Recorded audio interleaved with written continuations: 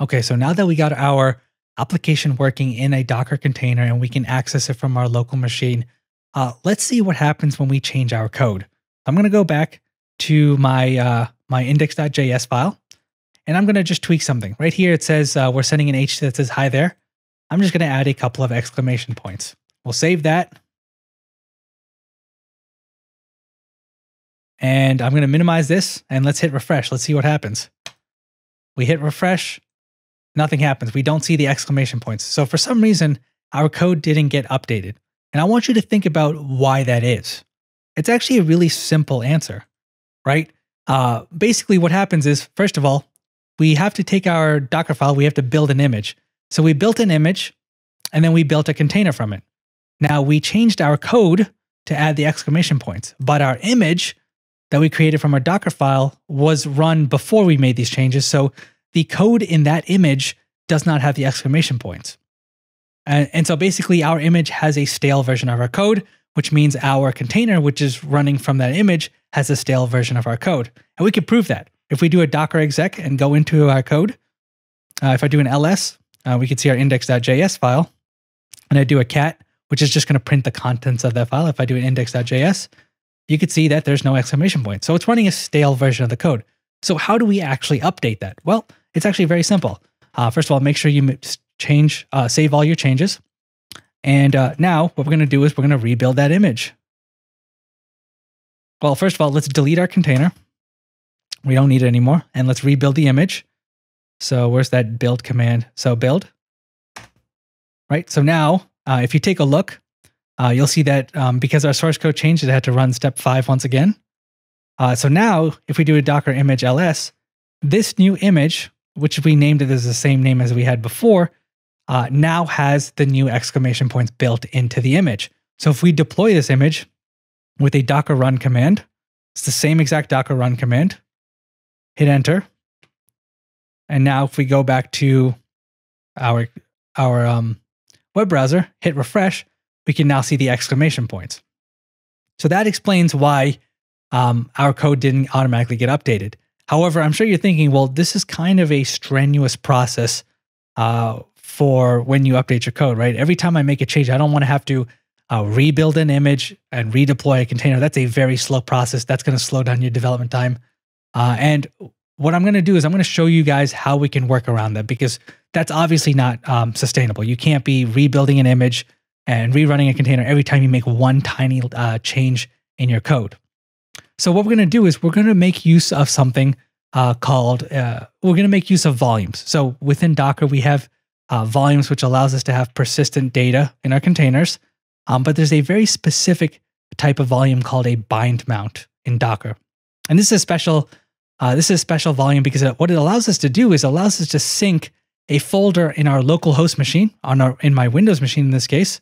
It allows me to sync a folder or a file system to a folder within our Docker container. So what I can do is I can take all of these files and sync them into the /app directory of our container, so that we don't have to continuously rebuild the image and to redeploy a container. Every time we make a change, it'll automatically sync those two for us to really speed up the development process. So let me show you guys how we can do that. So we're going to delete our container.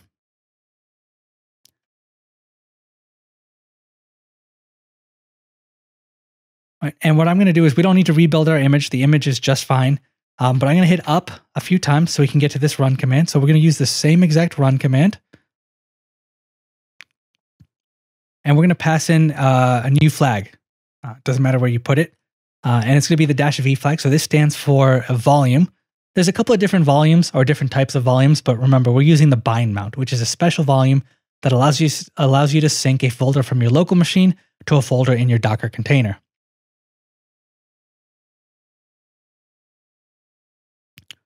And so the syntax for this is you do -v and then you specify the local folder or the path to the folder on your local machine. So I'll just say path to folder on local machine, on local, and then we do colon, and then we do path to folder on container. Okay.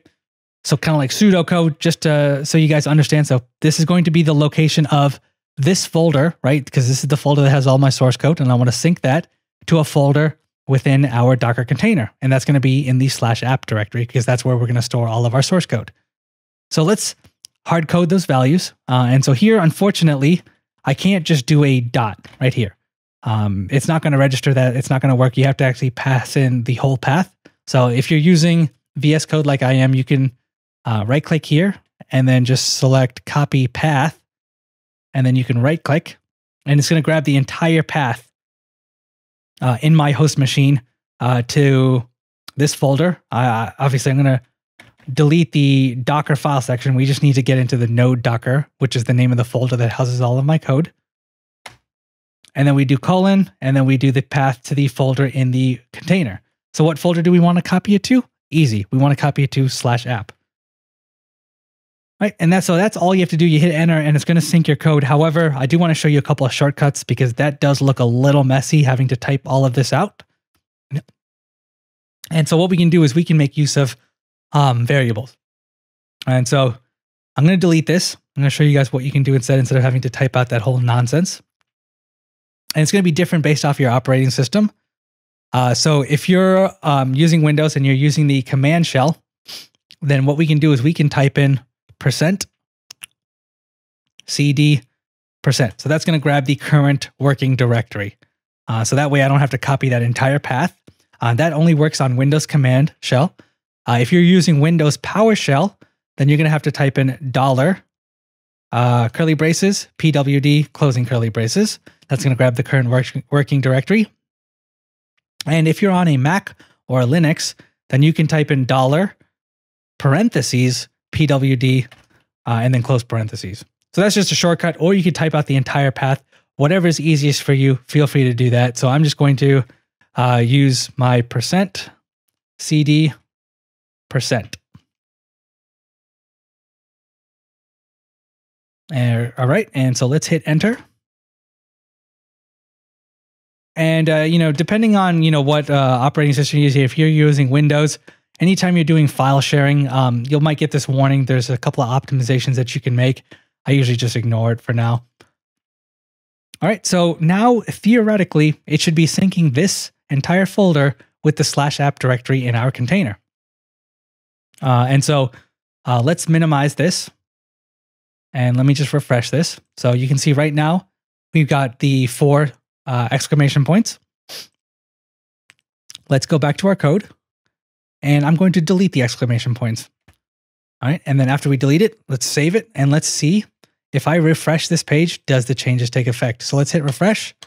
And it looks like it didn't. So do you guys know why it didn't take effect? Well, let's take a look, right? Because theoretically, this command, this flag right here should sync the folder. So we should see this file get synced to our container. So let's drop into our container and take a look at what the file looks like in the container to see if it actually updated, all right? Because maybe I was lying to you guys and this does absolutely nothing and I wasted your time. So we log in, let's do an ls. So we've got our index.js and let's print out the contents of the file by typing in cat and then index.js. And if we take a look at that, we can see that, hey, look, it did actually sync our code. It deleted the 4 exclamation points. So why exactly did we not see the update in our web browser? Well, this is easy. For anyone that's ever worked with Express applications, I'm sure you might have an idea as to what exactly caused this problem. Remember, anytime we make changes to code in a Node or Express application, we have to restart the node process. We did not restart the node process. We just changed the code and we hoped that it would automatically work. But we had to restart the node process. Right? And, we could go in, we can kill the node process, start it again. But obviously, that's inefficient. Right? We already have a solution that we already know is going to work. And that is we're going to make use of nodemon. Right? Nodemon will always look at your code. And if any changes take place, it's going to restart the node process so that the changes are updated in real time. So let's get that set up and installed. I'm going to exit out here and we need to update our package.json file. So let's get nodemon installed as a dev dependency. And I'm going to do this on my local machine just so that we can have it set up in this file. So I'm going to do an npm install nodemon --save dev. So this is going to be a dev dependency just because we don't need it to run when we actually deploy to production. And remember, I'm just doing this on my local machine right now, just so that we can update my package.json file. All right, so we've got our dev dependency. Now let's go to my package. Well, I'm already in my package.json, but let's set up a few scripts. So we'll do a start, and this will just be the usual node index.js. And then we'll have a dev, which is going to be, which is going to be a nodemon index.js. So by running nodemon in dev mode, it's going to automatically restart it's going to restart the node process anytime there's any changes to our source code. Now, as a heads up, when I was doing a dry run of this demo, I did run into some issues on specifically, it looks like Windows machines. So if you're on a Windows machine and for some reason later on in this video, you run into some issues with nodemon not actually restarting, you may need to pass in the -l flag. So that kind of fixed most of the issues. If you do run into the issue, just try the L flag. If you want to read up on it, just Google the error message that you get, or just Google nodemon not restarting on Windows for Docker, and they'll give you an explanation for why you need to pass in that flag. But I'm going to keep that in there because I'm running a Windows machine and I did run into that issue. So let's save all of that, and let me kill the Docker container that we have. So I think there should be one running. So we'll do a docker rm node-app-f. All right. So now that we made changes to our package.json, we're going to have to rebuild our image now. So we'll do a docker. Let me see if I have that command cache someplace. Here we go. Build. So we'll do the docker build. And notice how it's taking a little bit longer this time. And that's because our package.json file changed. So it had to rerun step 3, where we copy package.json, and then rerun step 4, and then rerun step 5, because we have to run all the steps after that, because we don't know if changes to this file changed any of the cache results. So that's why it took a little bit longer this time. But hopefully by now you guys get an understanding of how all the caching works in Docker. All right, so now let's redeploy. Actually, before we redeploy, there's a couple of things that we have to change. I realized I forgot to do this. So back in our Docker file, right, we're not going to run node index.js anymore. So in the development mode, we're actually going to run, if you take a look at our package.json, we're going to run npm run dev so we can run nodemon. So let's go back to our Docker file. We'll do npm run and then dev. Save that. Sorry about that, guys. We're going to have to rebuild our image again. So let's rebuild it.